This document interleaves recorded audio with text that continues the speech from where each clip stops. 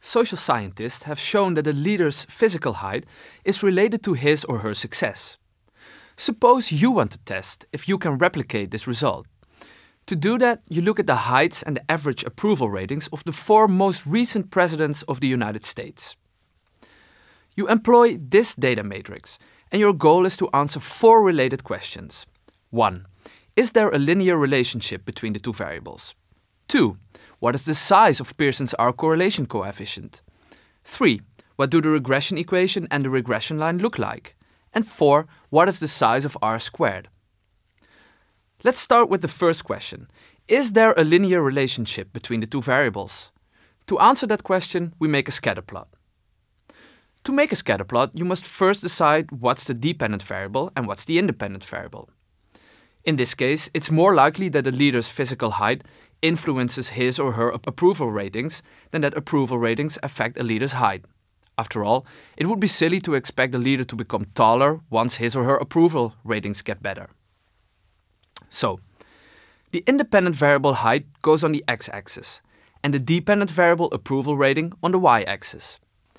Based on the minimum and maximum values of our variables, we scale our axis. Our independent variable height ranges from 182 centimeters to 188 centimeters. We therefore use a scale from 180 to 190 centimeters. Our dependent variable ranges from 47 through 60.9. We therefore scale this axis from 45 through 65. Next, we decide, based on our data matrix, where we should position the 4 presidents. Obama is 185 centimeters tall and has an approval rating of 47, so he should be positioned here. Bush Jr. has a physical height of 182 centimeters and an average approval rating of 49.9, so we position him here. Clinton and Bush Sr. are located here. Now we can answer the first question. Yes, there seems to be a linear relationship between a leader's height and his approval rating. The line describing this relationship goes up, which means that the correlation between the 2 variables is positive. The second question is what the value of Pearson's R is. To compute Pearson's R, we need this formula. To start with, we need to compute all the z-scores of both our independent and our dependent variable. To do that, we need the means and standard deviations of these variables. I assume that you know how to compute them, so I will just give them to you. The mean of the independent variable height is 185.75 centimeters, and the standard deviation is 2.87 centimeters. The mean approval rating, the dependent variable in the study, is 53.23, and the standard deviation is 6.12. First, we compute the z-scores for our independent variable by subtracting the mean from every original score and then dividing the outcome by the standard deviation. We do that here. 185 minus 185.75 divided by 2.87. That makes minus 0.26132. We also do that for the other scores. Here are the results. We then repeat that for the dependent variable. 47 minus 53.23 divided by 6.11 makes minus 1.01964. And we do that for the other cases too. The next step is to multiply the z-scores of every case with each other. For the first case, this results in minus 0.26132 multiplied with minus 1.01964. That makes 0.266456, and so on. We have now finished this part of the formula. Next, we have to add up all these values. That makes 2.202649. Finally, we have to divide by n minus 1. The n is 4, so n minus 1 equals 4 minus 1 is 3. The result rounded up is 0.73.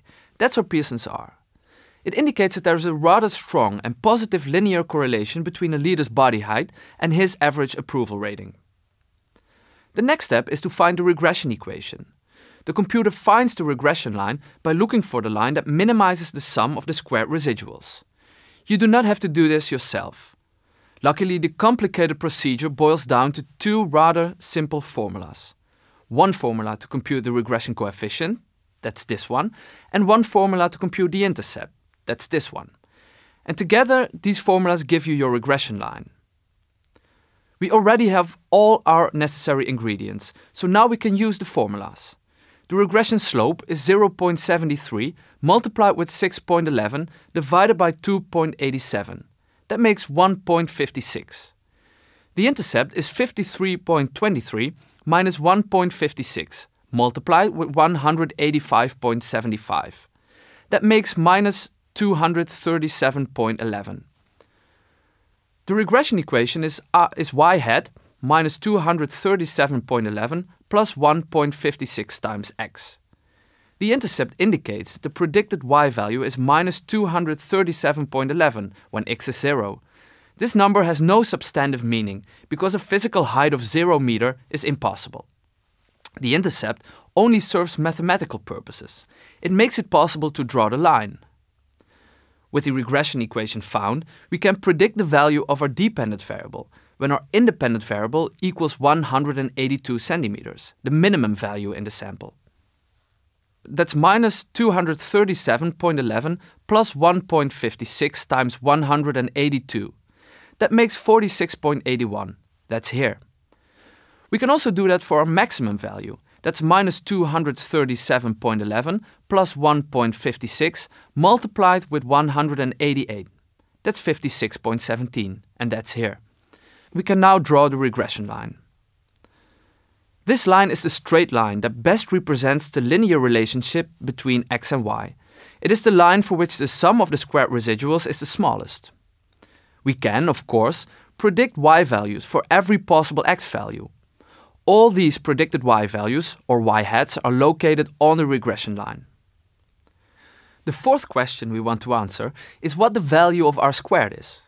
That's easy, it's Pearson's r squared. So 0.73 multiplied with 0.73 equals 0.53. But how should we interpret this number? Well, we can say that the prediction error is 53% smaller when we use the regression line than when we employ the mean of the dependent variable. We can also say that 53% of the variation or the variance in the dependent variable is explained by our independent variable. So, what have we done in this video? First, we determined the straight line that describes the relationship between our two variables best. Second, we have predicted values of our dependent variable based on the line and the corresponding regression equation. And third, by means of Pearson's r and r squared, we have investigated how well the line fits our data. But what have we learned substantively? Well, that tall leaders are more successful than short leaders. However, this conclusion is based on a sample of only 4 American presidents who don't differ much from each other when it comes to their physical height. It is up to you to decide if this warrants far-reaching inferences about the relationship between height and approval ratings.